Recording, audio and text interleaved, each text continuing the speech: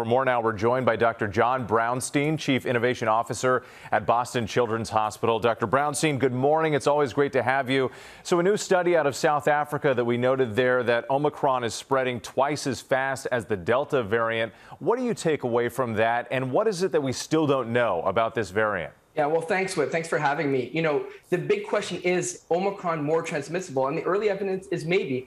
If you look at a few weeks ago in South Africa, they were at about 200 to 300 cases a day. Now they're over 15,000.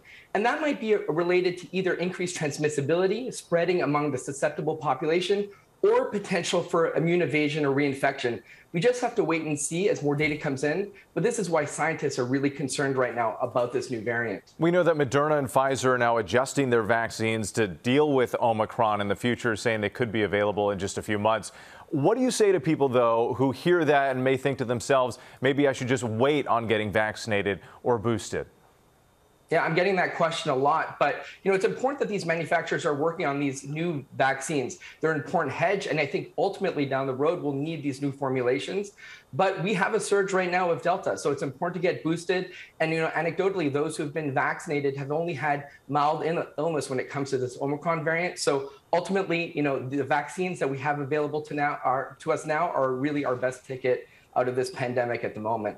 Now, the Biden administration announced new travel restrictions starting on Monday. A negative test for all travelers coming into the U.S. within 24 hours. Doesn't matter where you're coming from or your vaccination status. But now that the variant is already here, do these restrictions still make sense? Well, I think, the restrictions to certain parts of this globe probably don't make sense. We, as scientists, have known that, likely Omicron was being transmitted in this country, for weeks. And that's what we found in the last couple of days. So ultimately, specific targeted restrictions don't make sense. But exercising caution with travel overall makes sense. Testing before travel, making sure that, you're not bringing infection to other places, that makes sense. So new regulations around testing, great. But, I don't think it makes sense to be targeting certain countries who are just really good at surveillance. Dr. Brownstein, thank you for your time this morning. We always appreciate it. Thank you, Whit.